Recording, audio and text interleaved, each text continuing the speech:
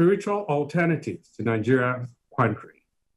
The word esoteric comes from the Greek for inner, which is the exploration of hidden inner teachings of spirituality. My advocacy today borders on a topic rarely talked about, but very visible in our polity.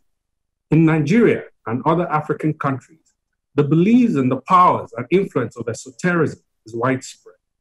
They are embedded in our cultures and beliefs, even though we subscribe to traditional religious beliefs.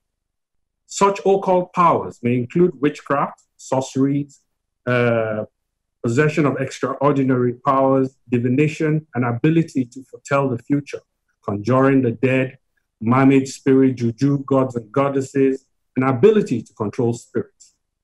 It is common contemporary practice to find purveyors with varying claims to veracity or solutions for politicians seeking appointments, students seeking exam successes, spouse seeking to influence one another, contractors seeking to obtain business favors, job applicants seeking employment. Such spiritual contractors, in all probability, will have a debatable success ratio, depending on whose opinion is sought. The consumer of the service, who may also double in some instances as a victim, or the targeted party, whose victimhood is certainly not in question. While we openly deny these gods, we are afraid of the consequences of defying them. This fear keeps even the most powerful people in check. And one could only wonder why this tool wouldn't be put into positive use. I wonder how our country would have turned out if our politicians were made to swear by the ones they truly fear, Amadioha, Shango, or other traditional deities before being sworn into office, or Babalaos manning our borders and recruited into our armed forces, or imagine diviners issuing driver's licenses. I imagine that since all else has failed, we can only hope that perhaps this may be our hidden secret weapon to take this country to greater heights. Say do adafuen. You know. It translates. Adafuen means it is well with you. Hey. It is very well with you. Well you am in perfect simulacrum with you today, completely. Because you see, I know the Kene would disagree with this. I know you call my name if I speak. See, the topic is, you know, in our society today, I wouldn't say all else has failed, but because of the forgiveness nature of others, let's try our own. You know, a man will put his hand on the Holy Bible or Holy Quran and still lie. I remember a politician, a famous politician in Ibadan, asking an aspirant, you want to play politics, can you put your hand in a Quran and lie against somebody and still swear that it is the truth? And the person said no. He said, then you are not ready for politics.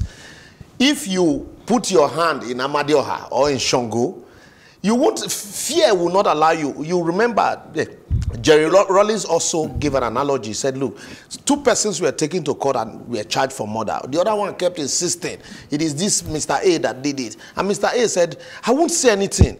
The two of us are from the same village. Just take us before our local deity and you will know the truth. Instead of all of this, it is the same man that brought the Bible that created the lie detector machine.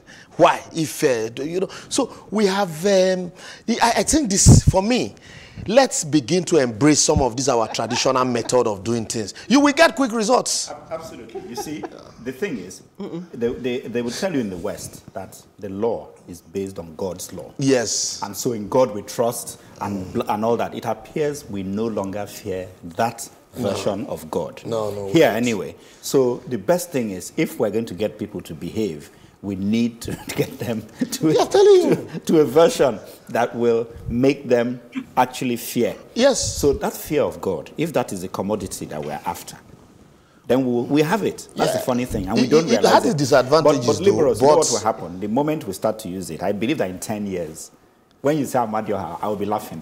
And I will still tell you. But by that time, we would have graduated in something at least higher. he has come full circle. Sorry, Seidu, much as Libros is in perfect stimulacrum, I actually thought you were joking initially. I thought this must be. Then I said, this guy is serious. So all I'll tag on to your advocacy at the end when you said it will raise us to new heights is I'll say it will plunge us to new depths. No. Let me land the point. Simply because, if you just Google the word occult, because that's really what it's all. Wait, I'm coming. May I say something? May I say something? You've not been speaking. Why are you ganging up on me? Let me finish. I'm coming. If you Google the word, even Amadioha, Google all those things. Google Juju. Come in. Because I Google them. I'm coming now. I'm coming. The material that you collate, that you find around those words, are usually people who are seeking wealth. They want to gather wealth. A lot of people are self-seeking. I'm coming. I haven't made my point. You haven't heard my point. So my issue with all this is that people don't actually know what they're tangoing with. Because what you're doing is you're opening up, you're basically making the gatekeepers lawlessness. Because these spirits are lawless spirits. There's nowhere. It's actually confirmed that a lot of people who tango with juju, they're usually self-seeking. They do ritual killing. They do all kinds of things. So those are people you want to make your gatekeepers. Good luck to you, but not in my time. It will never happen. That was the making.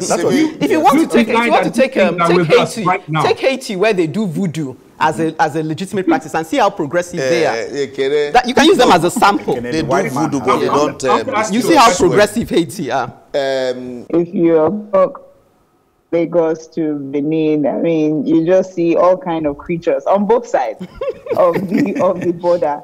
But I think the spirits, and also just I would agree with Ekene that that would be plunging us into just deeper, just a hellhole, really.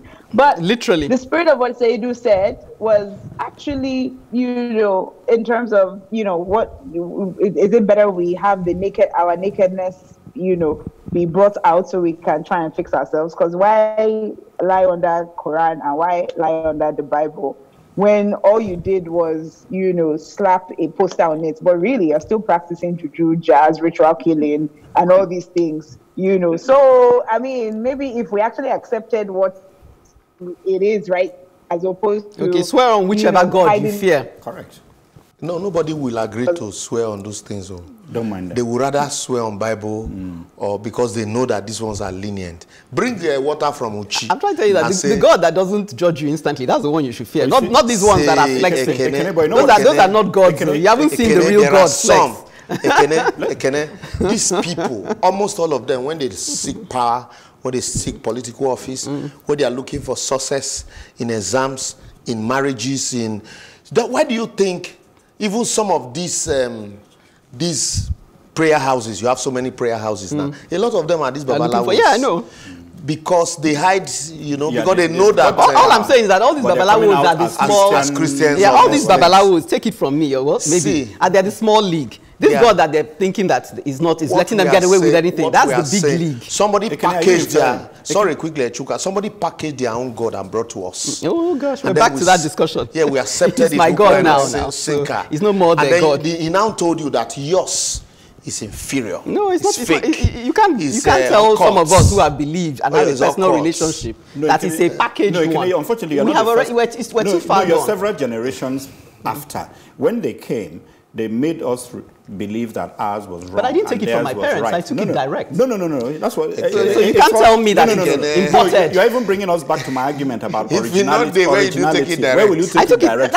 Anyway, that's when I'm ready to preach. Call me for that. All of a sudden, the only thing we think about our own local gods are the bad things, like I want to kill that man. Yes, you know why? I'll tell you why. It's very simple. The white man came and told those that wanted to listen that was what theirs was. Okay, we made a movie, Living in Bondage. So hang on, the white man didn't package that. No. But that's the black man telling you what that's juju the looks like. mentality of the black man. We're telling you what we experienced influenced by the white man. Put it this way: if there are a lot of evil being perpetrated by local religion, it is simply because yes, a lot of good people ran behind the white man, yes, and left from evil. Could it not be the other way around? That the so-called white man's religion made them good? Let me finish. Don't underestimate the influence of Judeo-Christianity. What we need to do is to go back, all of us good people. I'll watch you go back to Amadioha. And I'll see what Amadioha. After you, Chuka. Africa was not a after you, when you've gone back to Amadioha. Of iniquity before. After you, when you've gone back to Songo. In all of these gods, you have the white one, you have the black one, you have the red one.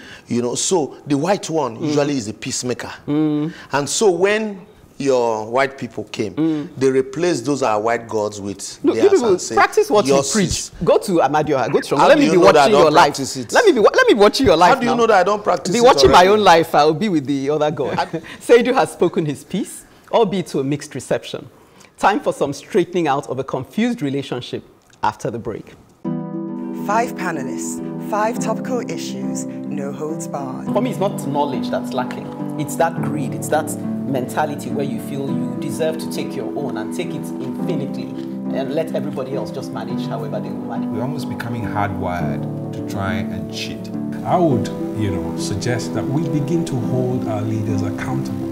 There was a time in this country when things actually work. I don't think that any organization should be above the law. And I think one of the challenges we have in this country is about governance across the board. What I'm saying is that it doesn't really affect us in Nigeria. That's It does. I don't know what we can do if the system is already corrupted. We've been warned as a continent of the influx of the Chinese. If you don't repay your debt, they will just colonize you.